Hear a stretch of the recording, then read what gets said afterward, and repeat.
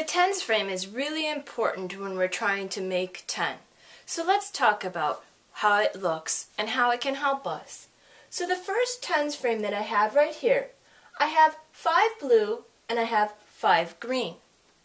Now I know that by counting up from 5, 6, 7, 8, 9, 10, or the fact that this tens frame is completely full, that I've made 10.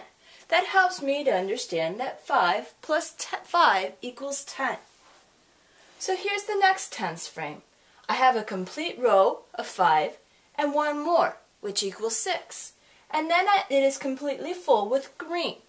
So I have 6 plus 4 equals 10. Now that's if I look at it this direction. But if I looked at it this direction, I also have the equation 4 plus 6 equals 10.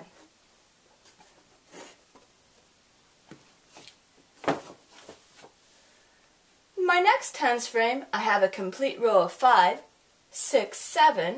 So I have 7 and then 3, which tells me that 7 plus 3 equals 10.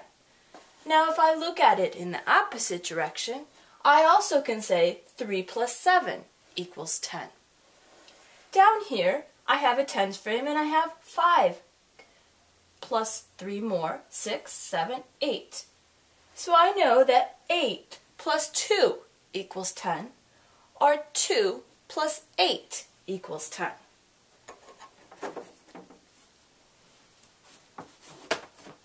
Lastly, I have a tens frame where I have a row of 5 filled, and then I have 6, 7, 8, 9.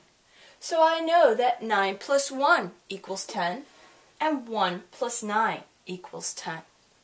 Lastly, I have a complete row of a complete frame of 10, which means that 10 plus, since I have no other color, I represent it with 0.